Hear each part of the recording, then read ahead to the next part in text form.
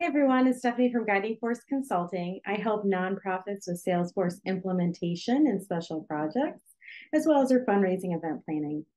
Today, I want to take a couple minutes because quarter 4 is coming up, and I want to talk about how do you stand out from the crowd and prepare for the giving season that's ahead.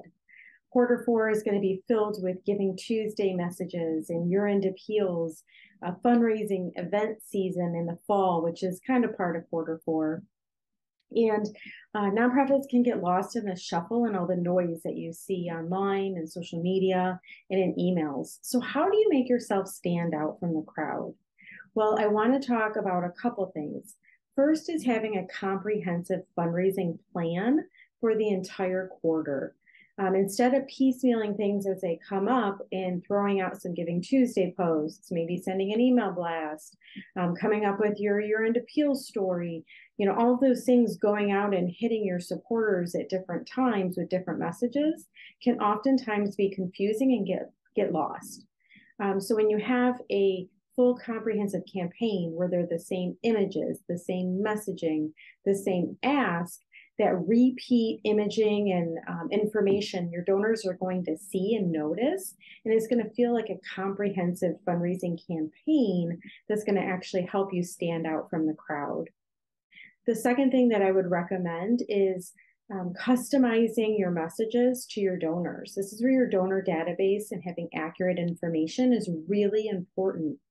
Reach out to your donors on a personal level. You want to stand out, call them out by name, talk to them, send a quick 10-second video saying, "Hey, Bob, we really appreciate all the support that you've given us over the past year.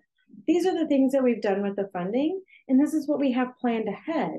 Would you be willing to support us once again at the end of the year?" Random example, but finding different ways to customize your messaging or your information to your donors is going to make you be a complete standout from the crowd. Also, the third thing that I want to mention is having a really compelling reason to give and a great story to go with it. You don't have to send out a fundraising ask just because everyone else is doing it. And you certainly don't have to participate in Giving Tuesday when there are a million other nonprofits doing it. Make sure you have a really good ask and a reason for people to give before you even pursue these opportunities.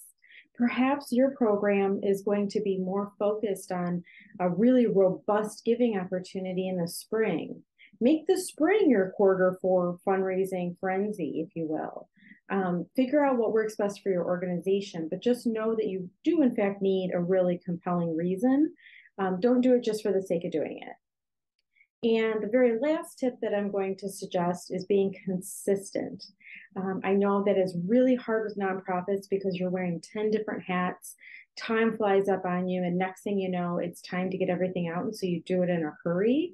If you don't have that plan laid out in advance and you're rushing to get something done, typically you can see that and kind of tell when you're looking at other social media posts and other emails that are coming through. So don't forget that you are unfortunately being compared to the 20 other messages that somebody is sending out from different organizations. So make sure you're consistent with the look, the feel, your branding, the things you want to say, and the image you want to project to your donors.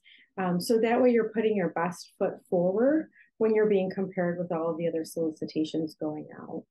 I know it can be tough and difficult, but laying the groundwork in advance, setting all of your donor activities and information up in a good system is really going to help you prepare for quarter 4. If you need some help talking about the process or how to get prepared, how to pull the right information, how to organize that information, let's talk.